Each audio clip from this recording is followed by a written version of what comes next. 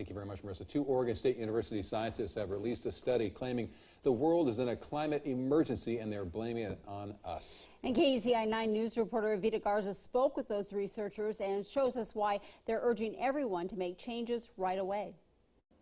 Professor William Ripple and his colleague Christopher Wolf are both faculty here at Oregon State University. Right now, they're claiming the Earth is in a climate emergency, and they have more than 11,000 scientists from more than 150 countries backing them up.